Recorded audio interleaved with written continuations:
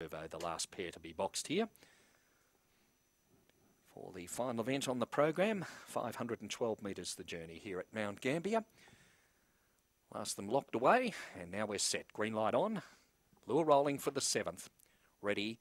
And away they go and racing. Out in the centre, Rocket Fernando will lead, settling down from St. Maddie, hunting up along the inside as they head into the back. Rocket Fernando gets a couple on St. Maddie, second, followed by Spring Curvo on the outside, Perseverance. Back to the rear is Tandiki. Along the back they go. Rocket Fernando, couple in front, St. Maddie trying hard. Two away then, Spring Curvo, Perseverance, Tandiki off the back, and Rocket Fernando ranging up on the outside, St. Maddie. They round the turn together. It's Rocket Fernando, St. Maddie. St. Maddie might have just gone home the better, but Rocket Fernando's there as well. It's a close go. Third in went to Spring Curvo from Tandiki, and back at the rear would have been Perseverance.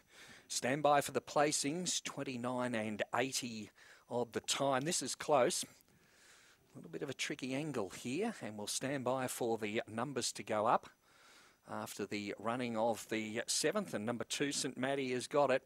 Number 2, St. Maddie, scores narrowly from number 4, Rocket Fernando.